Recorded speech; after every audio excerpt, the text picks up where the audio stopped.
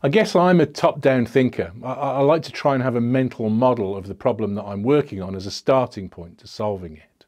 So if our problem is how do we build better software faster, then maybe thinking about an ideal model for software development is quite a good place to start. Then we can try to figure out how closely we can approach that ideal. So what does an ideal version of software development look like, and what would it take for us to approach that ideal?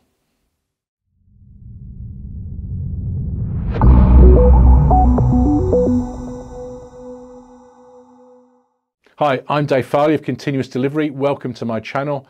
If you haven't been here before, please do hit subscribe. And if you enjoy the content today, hit like as well.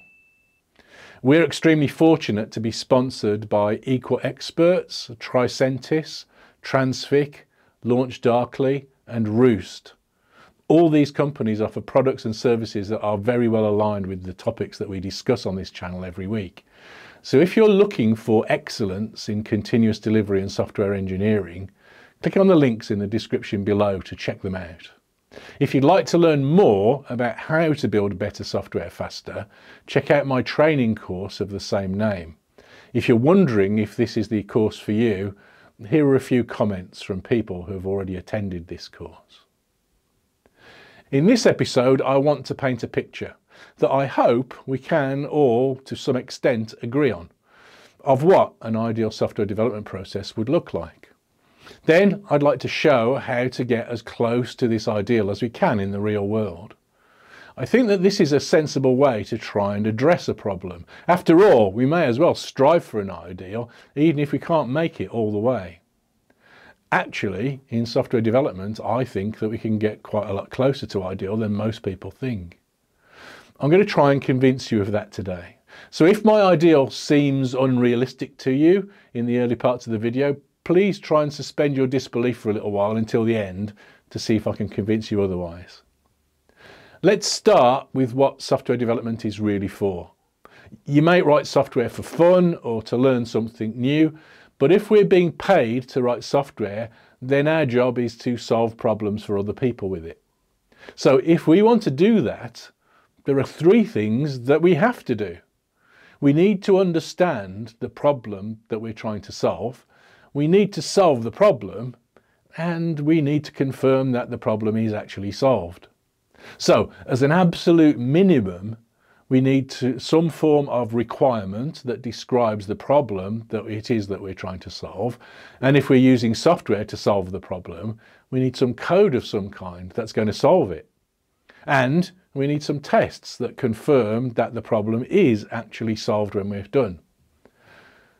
If our development process is to be ideal, then we'd certainly want great quality too.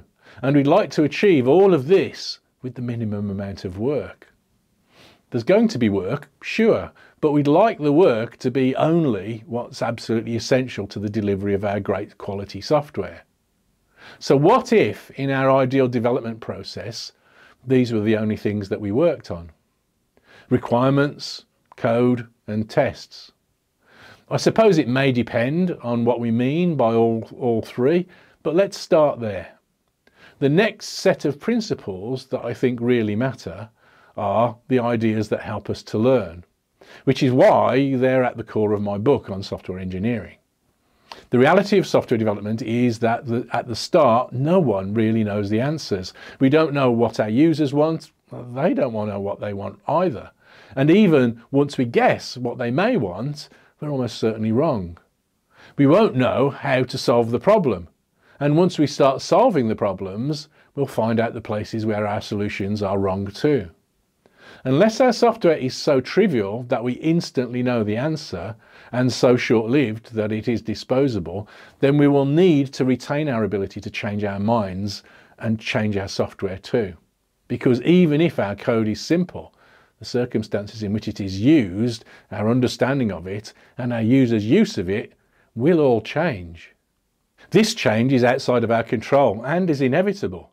Working to retain our ability to change our software, then, is how we retain our ability to respond to external and internal changes in our understanding, to respond to the things that we learn as we make progress. So for that, we need two things in our approach to working. We need to organise to be able to spot the points where we need to change something. And in our ideal approach to development, we need to work in ways that maintain our freedom to make those changes easily, safely and with confidence once we recognise the need. Crucial to our ability to do both of these things is that we need to make progress in a series of small steps. I've been lucky to have worked with some genuinely great software developers during the course of my career, and the closest that I can come to understanding what makes them great is that they all make progress in very small steps and check their progress all of the time. If the steps are too big, then we won't spot when we make a mistake until we've already done lots of work. Also, if the steps are too big, when we need to undo a misstep, then it will be more difficult. So these small steps are a key tool in maintaining our ability to spot mistakes and change our system when we notice problems and spot new directions in which to proceed, because then we can verify our progress as we go. Software development is significantly about learning, allowing us to spot when changes are necessary and managing complexity so that we can change our systems easily when we screw up. Right, so far in our ideal development process, we've laid out some principles. We'll try and do the minimum of work, maximising our time spent on the things that we must do. We'd prefer to organise our work in many small steps rather than fewer big ones, growing our system incrementally as our understanding of the problem evolves and demonstrating to ourselves that the part of the problem that is our current focus is actually solved. The ideal that I am painting is a very incremental evolutionary approach to development. The starting point for any new feature in our system is going to be a kind of vague, fuzzy idea, because we don't know the answers yet. It's always like that. However great the idea, initially it won't be detailed and precise. At least it won't be detailed and precise enough to know exactly what the software we're going to write is going to be. So our job is to translate these vague, fuzzy ideas into something that a computer can understand and act upon. It's a dumb idea to think that we can do all of this in a single bound. That if we are smart enough and think really hard, we'll be able to perfectly predict what our users need, how to solve their problem, and how to deliver that solution to them. So we'll need to organise our work in ways that allow us to explore the problem as we go, discover its intricacies and react to what we find along the way. At the start of a software project, our guesses will be less informed than later on. Software development takes time, and as time progresses, stuff changes. So even if our guesses fit perfectly at the start, it's inevitable that some of our guesses will be wrong later on. This matters because it means that if we are sensible, we must retain our ability to change our minds and change the system that we're building to match our new understanding and thinking as it evolves. So I'd say that in an ideal development process, we must retain our ability to change our system at any point. We need to flatten the cost of change curve so that whatever we change, whenever we change it, it's going to take a similar amount of effort and time. So at the start of our ideal software development, we won't have and don't need to have all of the answers, because if we make a mistake, we'll be able to spot it and correct it. So in our ideal, we want to get the fundamentals in place, whatever they may be, in a way that we can build on top of them.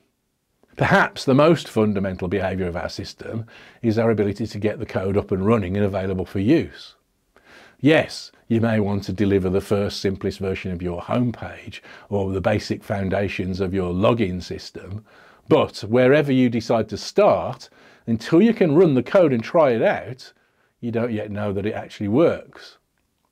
So although I said earlier that we only need to capture requirements, write code and test things in our ideal approach, we do need to do that to the point of having a working, usable system. Maybe you think that this is cheating, but I'm going to count getting my software up and running, deployable, as coding. And I want to be able to confirm that with tests too. So even in our perfect ideal approach, Coding means everything necessary to get our system into a working, usable state. The next ideal in our ideal model is that you keep the system working all the time. After all, why would you want to do anything else? It's obviously better that it's working than not. This means that after every small change, we could, if we chose to, release our changes into production, ideally with no extra work. Remember, we're talking about ideals here, so suspend any disbelief. So now let's start thinking what it would take to approach these kinds of ideals. Our starting point is to organise this as a process of translation, a series of small steps too. We'll start with the vague, fuzzy idea and take a tiny step forwards by capturing this idea in a very slightly more precise language, a user story or similar. The idea of this is to consciously avoid any hint of the solution right now. If your user story describes your UI or how you expect your system to work, you're on the wrong track and have taken too big a step. This story should always be from the perspective of a user of your system, not necessarily the end user if you're working on a platform team, but your users nonetheless. The point here is to express the need, not the solution. It's a very common mistake to try and specify the solution in the requirements at this point, but it's a big mistake.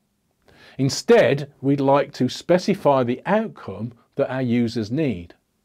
Stories written this way are much more durable in the face of change. We should be able to find a variety of different solutions that could meet the needs of the story at this point. The big danger of taking too big a step here into solution is that it fixes the solution too soon, and so ends up with the requirements being too tightly coupled to that solution. Now, any small change invalidates requirements, tests and solution altogether. How much better if different types of change needed only one place to fix them? Coupling like this builds in lots of unnecessary work and rework, so we definitely want to avoid that. Much better then to translate in smaller steps. The next step from our slightly more specific solution than our vague wish is to identify an example that, if it existed, would demonstrate that the user need expressed in the story actually exists. These are acceptance criteria for the story. This is another small step, but these examples are now a bit more specific and a bit more precise in defining the behaviour that we want from our system. Now we're ready to turn each of these examples into an executable specification. We're going to translate our example into a simple grammar that we can run as a test. Once again, we've made another small advance towards being more precise and more specific. Now we have an automated specification for our work that asserts what our system needs to do in a very specific way, and that demonstrates that our system delivers the feature that our users really want. There's still no hint of a solution here yet, so however our system changes, it won't break these specifications. The only way these specifications are wrong is if the user need changes. These things are fantastic tools to drive the development process. Have you ever worked on software where you didn't really understand what it was that it was actually doing? Have you ever wished that your developers and domain experts could understand each other better? Specifying the software like this fixes both of these problems, but without adding lots of extra work or lots of extraneous bureaucracy. The idea here is to allow development teams the freedom to come up with solutions that solve the problem, based on their knowledge of and focus on the problem specified by the executable specifications and their detailed understanding of the system as it stands. By avoiding defining the solution in the requirements, we leave the dev team freer to create great solutions. Now is the time, though, to start getting into the design of the solution. The development team has the executable specification, so they know what the target is. They know the software, so they know their starting point for the new feature. So now they start working on the design and implementation of the system. to fulfill that feature. Remember, in my ideal approach, development teams will maintain their software in a releasable state. To do that, we need to check after every small change that everything is still working. To do that, as a developer, I need to know that my change works with your changes too. Because if our changes don't work together, our software is by definition not in a releasable state. So we need to integrate our changes together frequently. You might even say continuously. In continuous integration, we must check that everyone's changes work together at least once per day. That's part of the definition of continuous integration. Most CI experts, including me, would say that once a day is not really enough. It's a bit too slow. To build great software in small steps, I want reassurance that each tiny step works as I take it. So we need fast feedback on our designs, and we want to be confident in our changes. For this, we need a deployment pipeline. The first stage of the deployment pipeline is called the commit stage. It's optimized to give fast, clear feedback and is essentially just continuous integration. I usually recommend aiming for feedback from the commit stage in under 5 minutes. This stage should also provide us with a high level of confidence that if all the tests here pass, then any other tests that we choose to run later are going to pass too. I generally suggest that you aim for 80% confidence that this is true, which can easily be measured in your pipeline if you want to, by checking how often tests in the commit stage fail compared to in the rest of the pipeline. Once these commit tests pass, then the next thing we want to know is my software deployable? So we deploy exactly the code that we plan to deploy into production into an acceptance test environment, using the same tools to configure and deploy it as we will use when we deploy into production. So if this all works, we know that it's going to work when we deploy to production too. Next, we want to know if our change is releasable. So we check everything that determines the releasability of our system during the acceptance testing phase. We can use the executable specifications that we created at the start to verify that our code does what our users want it to do. We may also want to test the security of our system, its performance, resilience or regulatory compliance, and so on. To ensure that we get fast, accurate feedback, we can automate all of these things in our deployment pipeline and treat it as being definitive for determining the releasability of our system. That is, if all of the tests in the pipeline pass, there's no more work to do before we're happy to release this change into production. If we've been careful in how we define our executable specifications and have kept the clear distinction between what our system does and how it does it, then these specifications also document the function of our production system. And they're human readable as a side effect of the user focus. So we can automate the generation of things like release notes or support documentation from these specifications. If we ensure that the deployment pipeline is the only route to production for any changes, then it also represents the perfect audit trail for those changes. If we capture who came up with the story, who committed against it, we can decorate each change with a description of all of the tests that ran and passed to define its releasability, and maybe record who pushed the button at the end to release the change into production. This is by far the best way to work in regulated industries, but even for other kinds of industries, it gives us a wealth of information that helps us to more quickly and efficiently home in on any problems that crop up. All this may sound too good to be true, but it isn't. What I've just described here is how continuous delivery works in many companies all around the world, using all sorts of technologies, all sorts of industries, and at every scale. Think about your development process and think about the things that stop you working in this ideal way. Then figure out how to stop doing those things that get in your way. Because as far as we can tell, this is possible for every type of software. Thank you very much for watching, and if you enjoy my stuff, please consider supporting our work on this channel by joining our Patreon community. There's links to that in the description below too. Thank you.